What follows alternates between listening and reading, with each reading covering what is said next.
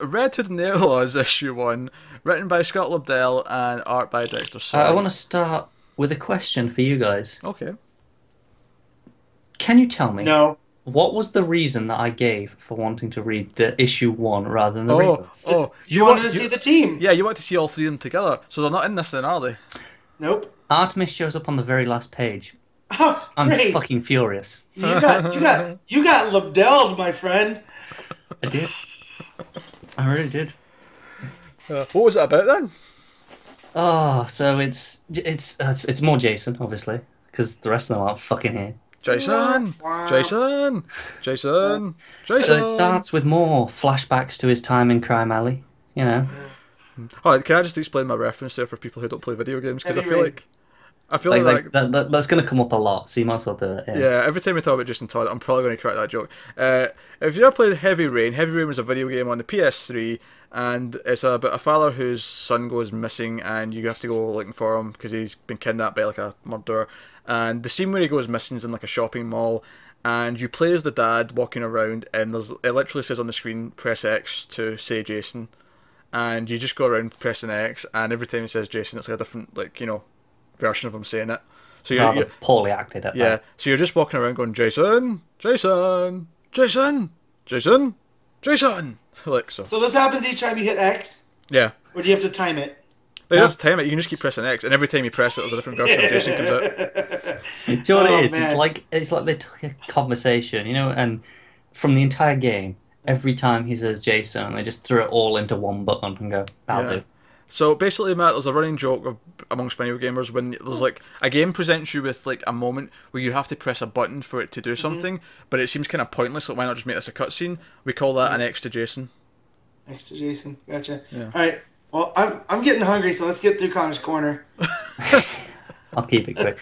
Basically, yeah, it starts off a few years ago in Crime Alley, and it's after he did the stuff with Batman, but before he's taken in as Robin. Batman dumped him at some boarding school, but it was a So psychotic. responsible. Can I just point out, if this was meant to still be in this new 52, everything happened in 5 years bollocks.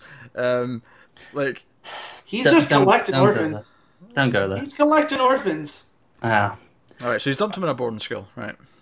right, and it's called something Miss Margun's School for Kids or something. I don't know, whatever. Turns out she's not teaching them anything but to be criminals. So yeah, Batman obviously comes in and has to rescue him. I don't understand why this was a thing. Like, why? Surely Batman would have more knowledge of where he's leaving Yeah, these good kids. job vetting the school, Like, Bruce. great detective there. You know. And I will say, I really Telling like me the art. Lobdell doesn't understand the character he's writing? I know, I know. I do like the art in the flashback still. It's all the washed out colours, but just the reds popping out, and that is nice. I think that happened in the Rebirth issue as well. Aye, well, basically you were going through this. Like, oh, they've muted everything but the one that's most like ginger. So it spoke to you personally. So, Connor, you're familiar with Harry Potter and the pensieve, and you pull a memory out and drop it into the... Yeah.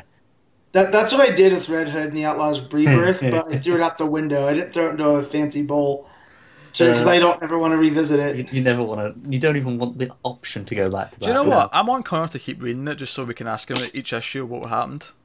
Yep. See, I'm enjoying and- alright, this. so after that, he's hunting down. There's some Black Mask shit going on. Oh, It's great. Red yeah, Hood, Black Mask, fun. yeah. It's all kind of that, and he's like, "Oh, here's a target. We'll go get the target." And then Artemis pops out with a fuck off giant axe. I mean, like the axe is bigger than she is. I am listening.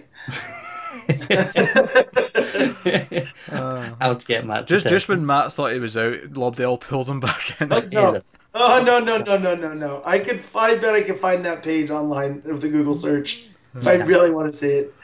Are you sticking with it, Connor? Sticking with it. I don't know. I want to see the team, but That's a I yes. feel like So it's, Connor, it's drawing me in. Like this First is arc's the about trap. them finding Bizarro. so the next issue, issue 2, in a month's time, Connor will be covering that again. You've heard it here first, folks.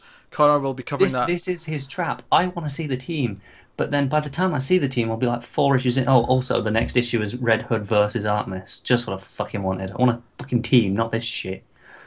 So But this is the problem. we'll hear I have more. to get through this. We'll hear more about this from Connor next month.